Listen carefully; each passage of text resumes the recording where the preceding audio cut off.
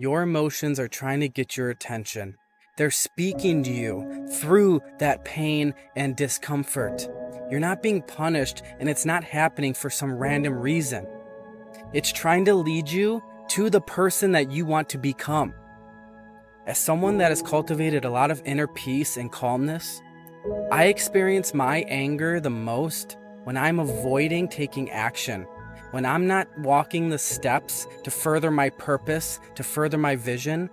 I start to feel the frustration build up, because that is our body's way of getting us to recenter ourselves.